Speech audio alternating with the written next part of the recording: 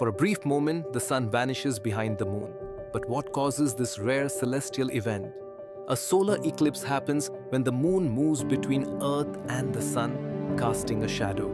But since the moon's orbit is slightly tilted, so most of the time it misses alignment. But when the moon, Earth and sun line up precisely, a solar eclipse occurs. The moon casts two types of shadows on Earth. The umbra, where the sun is completely blocked, creating a total eclipse. The penumbra, where only part of the sun is covered, causing a partial eclipse. Because the moon is small, its shadow covers only a limited area, making eclipses visible from specific locations. On March 29, 2025, a partial solar eclipse will be visible across Europe, Asia, Africa, and the Americas. The moon will cover only part of the sun, creating a crescent-shaped shadow in the sky.